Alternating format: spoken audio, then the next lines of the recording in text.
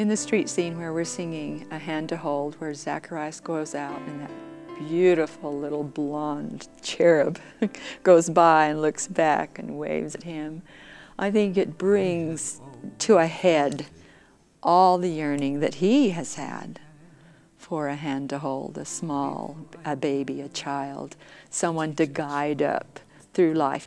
But he also expresses his gratitude for Elisabeth's hand to hold.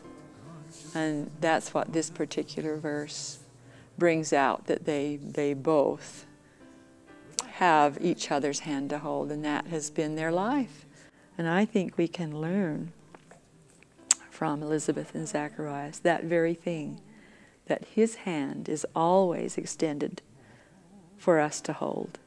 And it's up to us to grasp it and to be grateful for everything that we do have, and know that he is going to bless us with great blessings, whether now, here, or further in the future. I've taken just for granted, but now I am so grateful for his mighty hand to hold.